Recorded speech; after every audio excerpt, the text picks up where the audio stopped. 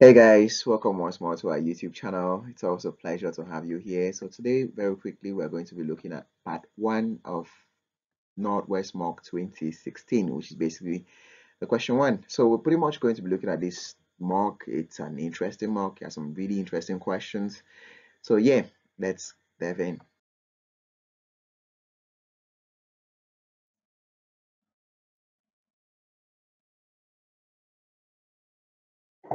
All right, guys. So here's our question. Just quickly pause the video, go through the question, see what it's asking of you, attempt solving it, and then check what we have done. When is a physical equation said to be homogeneous? All right. So the examiner is really pretty much asking you for what the homogeneous equation is, right? And so you realize that, well, when every other term in the equation has identical base units, then the equation is said to be homogeneous, okay? The Roman 2 says, explain why an equation which is not homogeneous cannot be physically correct. Okay, so when our students read this, they were like, ooh, okay, an equation that's not homogeneous cannot be physically correct because homogeneity is a necessary condition for the correctness of a physical equation. And so when a physical equation is not homogeneous, it is not possible for it to be physically correct. Okay, that's an out, but I really wouldn't consider that if I was marking your script. Why? Because we need you to tell us why homogeneity is a necessary condition for the correctness of physical equation. That's where it gets deeper. So I'll put it this way. Now, a physical equation may have dissimilar terms added. Okay, so a student can say, all right, pressure equals to force, and that's an equation. So why is that wrong? Well, that is wrong because the algebra of the unit is flawed. All right, why? The Newton can never be equal to the Pascals, and so that's a fundamental flaw, and that's why an equation that is not homogeneous can never be physically correct. Okay. And that is the reason why we say homogeneity is a necessary condition for the correctness of the physical equation. Because the first thing is that, hey, you want to make sure that the units are consistent in that equation. The units are consistent. Then let's start testing now for, at the presence of dimensionless constants, uh, the inability of homogeneity to test the units of trigonometric, exponential, and logarithmic functions, left out portion of the equation. But the first very fundamental thing is we want to make sure that the units are consistent.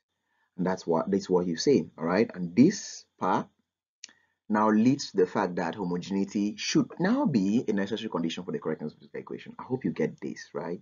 If you don't get it, drop your questions down in the comment section below. Maybe I'll clarify them with some text messages. And then we go on, they say the potential difference in RL circuit is given by this. Show that this equation like that is homogeneous. Okay, they'll define for us what V naught and the other terms are. So if you read the previous question, if you read the question in the previous part, you'll notice. Now, what we really have to do here is notice that V and V naught have the same base unit. So we are adding this term here. This is 1, and it's added to all of this. Now, the only way this equation is homogeneous, remember that we said every added term should have the same base unit. So 1 is a constant here. So we want to make sure that the unit of all of this thing like that has to be 1.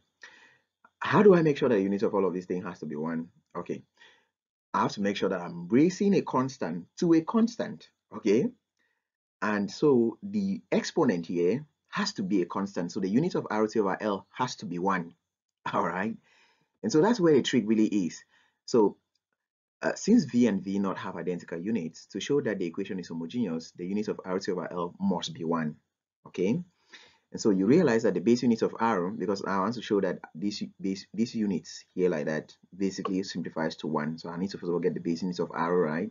Then the base unit of L, and then that multiply that with the second divided by the unit of L. So what's the base unit of R? Well, remember that power is I squared R, if you remember the equation.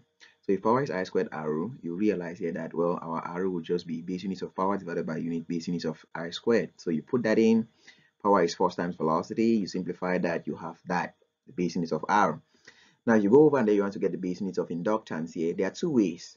I just decided to use Faraday's law of electromagnetic induction to define what inductance is, because like that is crucial for physics.